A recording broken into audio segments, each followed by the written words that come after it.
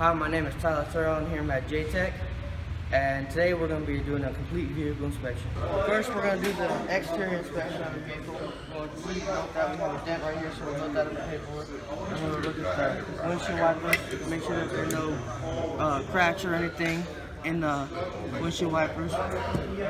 Then look at the windshield, make sure there's no cracks, dents, or anything. And then we're going to look at the door handles, make sure that they operate properly. No cracks in the windows, will work properly. The gas cap cover works. There's a big dent on the back window, or back door, we're going to note that. The latch still works. This is locked up, so we'll have to note that in the paperwork. Missing rear windshield wiper, we'll have to note that.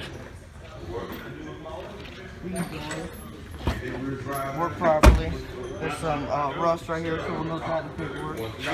Broken cover up there, check that. This door works properly. The side mirrors look good, so we'll check those and everything. This windshield wiper looks to be working good. Now we're going to check the exterior lights on the vehicle and check that everything works. Can you turn the headlights on? The headlights work, and the high beams are on, they work. The right or the left blinker is flashing a little fast. The right blinker works. Now we're going to go to the back and make sure everything in the back works. I'm going to check everything in the brake lights in the back. Looks like the right blinker or right brake light works. There's the right reverse light. Nothing on the left side seems to be coming on. We're going to check the turn signals. The left one doesn't look like it's working. Yeah, the right one looks like it seems to be working.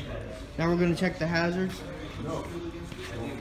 The left side's not working, and the right side's working properly.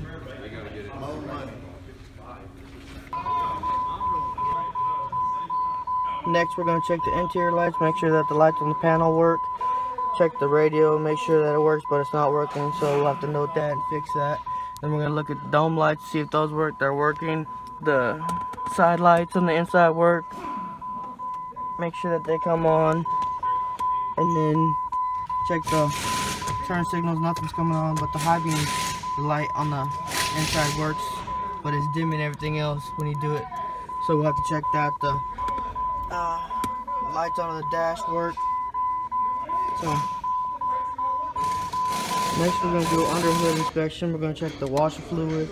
We're going to check the brake fluid in here, see what that looks like. The power steering fluid, look at that. There's the radiator reservoir, the transmission dipstick, and then the oil dipstick. And this is the oil filter or oil filler cap. Check that out. There's a small leak on top of the power steering pump in the reservoir. Alright, now we're going to do a under the vehicle inspection. As you can see, there's a leak coming from right behind the serpentine belt that we might have to figure out where it's coming from. Looks like coolant, so we'll have to fix that and stop it from leaking. We got a bunch of other leaks over here, so we'll have to figure out where they're coming from the leak. The engine mounts are dry rot, so we have to replace those. You see on both of them are dry rot. Then a bunch of rust, we'll have to check and make sure it's all good before we put it back down. Checked all this, make sure it's all good, no cracks in the boots. Then we're gonna make our way back here a little bit. Got a small leak coming from the bottom of the transmission. The muffler and exhaust system is all rusted out, so we'll have to figure out what's wrong with that, replace it if need. We got something dangling right here, we'll have to figure out what it is and fix it if we have to. But other than that, everything looks good. The brake lines look good. No other cracks or leaks or anything anywhere. There's a small leak right here, but it could be nothing. We'll have to check it out.